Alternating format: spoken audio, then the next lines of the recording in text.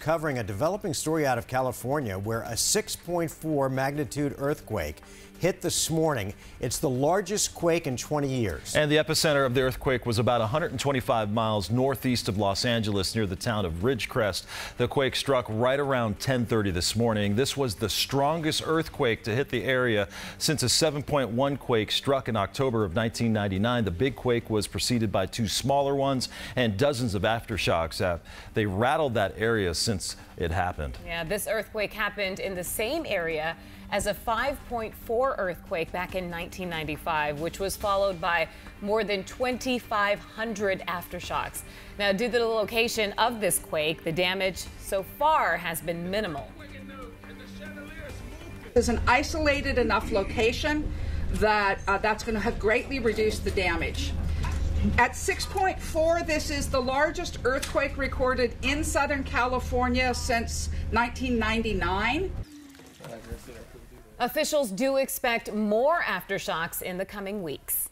Now, some people even reported feeling the quake here in Phoenix, about 350 miles away from where it struck, where the epicenter was. But how do we feel the quake if it was so far away? Well, Team 12's William Pitts and Crystal Henderson explain. The USGS puts out a lot of maps regarding earthquakes. This is the earthquake that hit California. All of these rings right here are the waves going out from the epicenter of the earthquake. This is how far away the earthquake was felt. Now, we are way over here in Phoenix, of course, but that doesn't mean that we didn't feel it. We are 350 miles away. That puts us right about here. Now, if you click on that, it shows you that it's about a 2 on the MMI scale. Now, what is the MMI scale?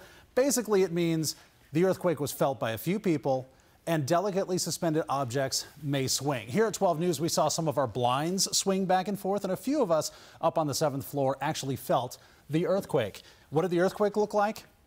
It looked like that. That's the Cal State seismometer from the moment the earthquake actually hit. And you can see we're still getting aftershocks continuously since then. This is a live feed of every seismometer in Southern California. You can see those spikes all up and down here. Team 12's Crystal Henderson explains how we could feel a California earthquake all the way in Arizona. So think of a pebble being dropped in a pond.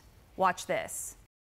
It makes a big splash and then it loses intensity as it ripples away. We eventually feel that ripple. And we're going to use our measuring tool, taking us all the way to downtown Phoenix.